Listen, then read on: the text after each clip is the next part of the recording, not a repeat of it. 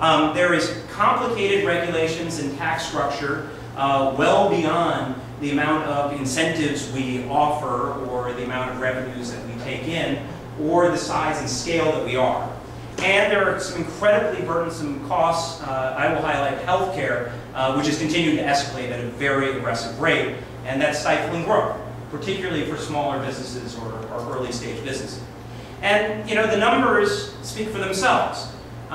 We are in the bottom 10 in a variety of different categories by independent analysis. And the one that's been highlighted most recently, as you may recall, the Lieutenant Governor highlighted that we were 49th out of 50th as a place to do business under the Forbes statute, but even under CNBC, which I think is a much better set of indices, we dropped 7 places to be 37.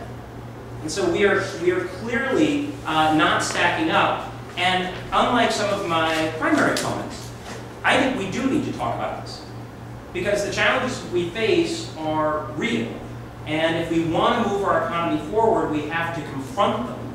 And we need to be clear about what we're going to do to solve those problems. If you dive a little bit more deeply into the CNBC analysis, you see a couple things that I want to highlight.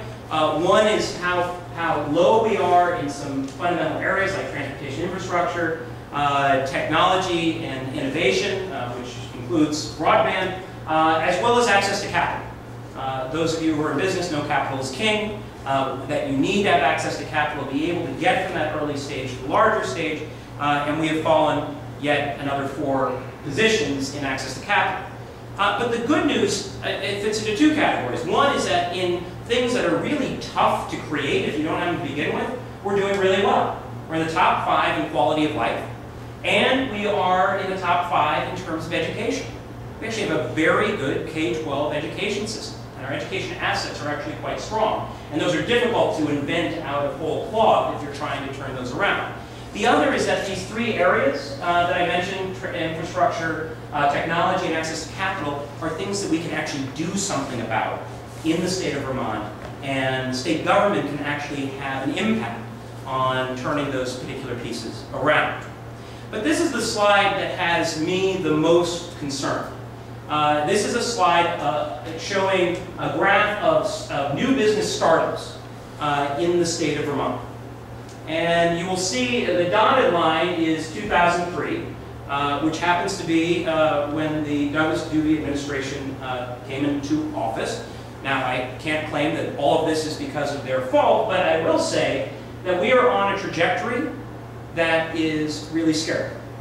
This is a state that has been based on small businesses, some of which turn into larger businesses, and to see that bedrock of our economy is quickly going down means that we don't have the farm team to come in as businesses are acquired and the natural change occurs in the economy.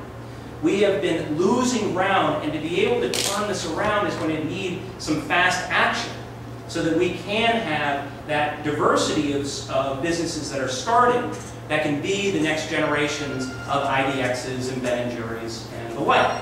I will also note that if you graph the average for the rest of the country, that it's actually relatively flat even through this recession time. So it's not just that we're following national trends. As a state that's been about innovation and small business, we are losing ground, and we're losing ground quite dramatically.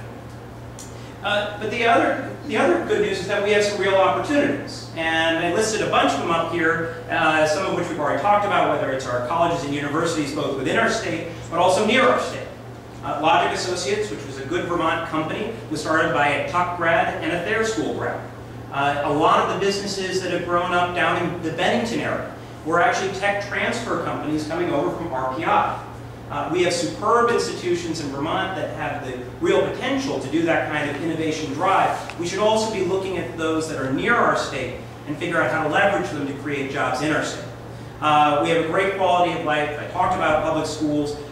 We actually have a lot of the basic infrastructure for rail and air and fiber optics, and rail and fiber optics actually go together. because they drop fiber optic pipes along rail lines and right-of-ways. We have great sense of community and authentic communities. I think it was Frank Bryant who said it was as if we were on a race with other states on a round track. We got so far behind, we ended up ahead. And I think to a certain extent that is true because we have those authentic places that people want to live in as long as we have the overlay of the infrastructure to be able to make good use of them. But the final piece is the last one, which I want to highlight, which is that we have the highest bond rating in the country, which means we have inexpensive dollars that we can actually use to build the infrastructure components where we are right now so far behind. So this brings me to where the vision is for a new economy for the state of Vermont. And it fits into 4 new emerging kinds of economies that are growing, which can all work in Vermont. Some states have targeted one or the other, but I believe they can all come together. The first is the churn economy. And the churn economy is the economy where you actually expect companies to start, to grow, and to have an exit strategy. Sometimes the exit strategy is to sell, right? Like IDX did to GE, or Logic Associates did to Constellation Software. Some is to become an ESOP and to sell to the employees like Harris Reels and King Arthur Flour and some of the others. But it's all about understanding that that is a natural progression.